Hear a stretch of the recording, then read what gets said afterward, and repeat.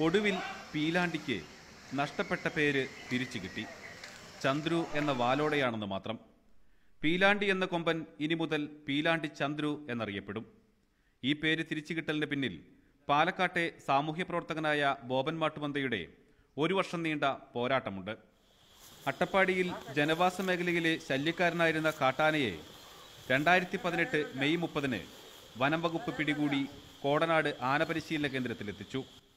ആദിവാസികൾ പീലാണ്ടി എന്ന് വിളിച്ച കാട്ടാനയ്ക്ക് കോടനാടെത്തിയപ്പോൾ പേരിനൊരു തലപ്പൊക്കം ഇല്ലെന്ന കാരണത്താൽ ഉദ്യോഗസ്ഥർ കോടനാട് ചന്ദ്രശേഖരൻ എന്ന് പേരിട്ടു.